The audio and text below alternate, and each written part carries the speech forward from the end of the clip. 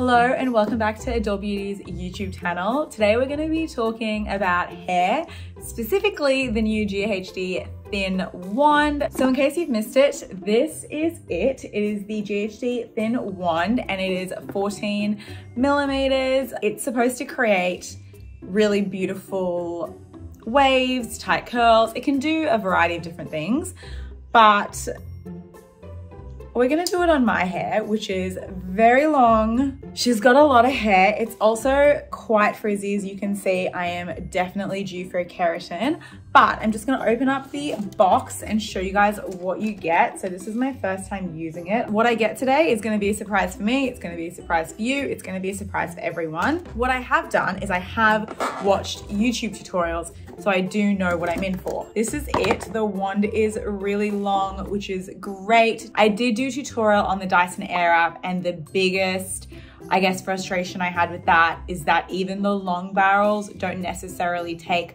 a whole strand of my hair because it is super, super long. My hair is like 22 to like 24 inches. It kind of like fluctuates between the two. You could do it downwards and spiral, or you could do it up horizontally. It's really your call. I think for this, I'm going to alternate because I think alternating is going to give me the most natural curling pattern. I am very interested to see how this goes with my frizzy hair type. As the tool is heating up, I am going to section my hair. Sectioning is key. I also did notice it came with this very interesting glove. If I look confused, it's because I am confused.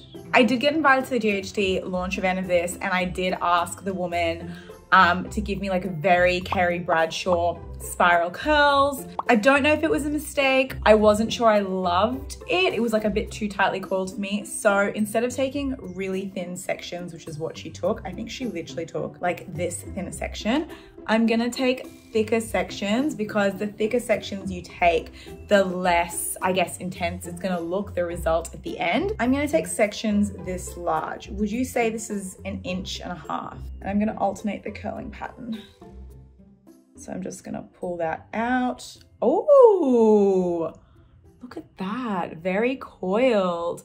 It is quite straight on the ends. Maybe I will just take it like once more so it's not super straight. I think it is all trial and error. I feel like that looks a little bit better. I should also mention, you definitely need to put heat protectant throughout your hair. If your hair actually doesn't hold a curl very well, GHD do a really good heat protectant. It's like their curl spray. I used to have it, but I don't have it anymore. It's a little tackier. So the curl does kind of adhere to, I guess, the hair a little bit better, but you need to heat protect in your hair for sure. I'm gonna keep going. I might even take chunkier pieces because I'm starting to realize how much hair I have. Okay, I think I have to change. It is too hot to be doing this in a sweater. I have just noticed some beautiful sweat patches. Be right back. I'm in a t-shirt, feeling a lot better. I've really lost track of the hair. The one thing I did learn from the event was that you don't want to touch the curl, because the more you touch it, the more frizzy it's gonna go. So I'm trying my hardest to not touch it and just allow it to cool and set in the shape. Maybe I'm gonna understand the function. Oh my gosh, I can see this going horribly wrong. I think I'm gonna have to do this vertically. This is quite tricky to do on this side. I actually curled my hair on Mardi Gras just using a normal curling wand, and I've gotten quite good at curling my hair without necessarily needing to look into a mirror, especially my normal curling wand. And I actually ended up burning my shoulder quite badly. It was like a 3rd-degree burn. And ever since, I'm just so on edge about burning myself. So please be careful when you're using this tool, because it is a longer barrel. I think it'd be quite easy to just casually nick your shoulder. Also, doing it horizontally is so much better for this than doing it down. Oh, that is a much, much better curl. The purpose of this is so that you can hold the very ends onto the wand. I have since figured it out. Please observe, like this. Oh, Beautiful. Okay, so I've done the first layer and I definitely did this side tighter than this side, but that's okay. I think it's all gonna come together towards the end. I am gonna get a clip and just clip this back. Okay, I am done with the second bit and I can already see some of this frizz forming. I think though that's like the part of this kind of hairstyle, and the beauty of it is that it is a little natural, a little more textured. Another thing I would say is the longer you hold it, the tighter the curl. This has truly given me an arm workout, and to think I have to go to the gym after this. Now, all the pieces from the hair, I always like to curl away from the face, just so it frames my features and my face better. So curling the final piece out just to frame my face. Okay, moment of truth. Let me turn this off. Oh, this is a lot. This is definitely a lot. Have I missed a bit? Yes. The good thing is when you're done, you can clearly see anything you've missed. So when I was there, they told me to use your fingers. They also said to use oil.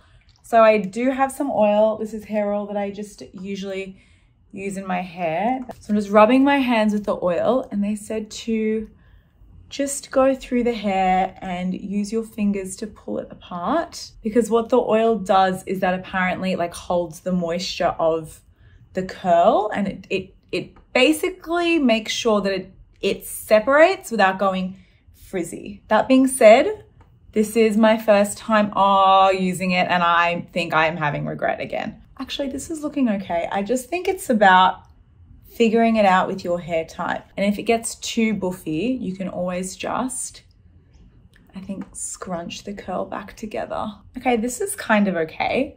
Let's try this side. I also think this hair looks quite nice when you're flipping it around. Like, this looks a lot better, very disco.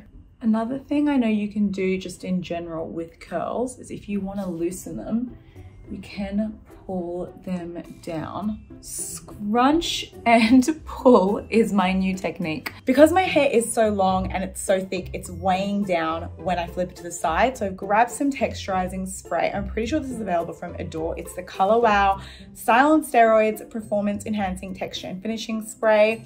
So it's like a setting spray for the hair. It does have more tack to it. Yeah, that's a little bit better. I've also done my signature put a classic gold hoop on. Next time I'm gonna go much thicker because I do prefer the thicker strands and the way that looks on my hair. I don't want it super tight, but I was born with this type of hair. So this is the hair I was born with. It was like a ringlet curly and like this caramel color. So it's kind of like fun to go back to this. Yeah, I hope you guys enjoyed this very long chit chat tutorial, first impressions style video. And if you did, let me know in the comments below. Let me know if you want to see other hair tutorials. Overall, the verdict is, I would say 8 on 10. I like it. I just need to figure out how to use it a little bit better. You can always find me on Instagram at @AliciaOjwani_. Or if you have this wand, let me know how you use this wand, because I'm always looking to learn tips and tricks when it comes to hair. I feel like you can never have too much knowledge. Bye.